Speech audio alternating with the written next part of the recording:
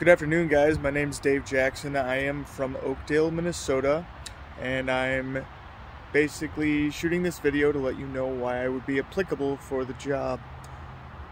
Usually on a daily basis, I'm averaging anywhere from about 10,000 to 20,000 steps, and at one point in time, I've walked about 55,000 steps in a 24-hour period. I basically use walking to get around for everything that I do. I don't have a license. I am unable to get one, but I don't let it stop me from living an everyday normal life.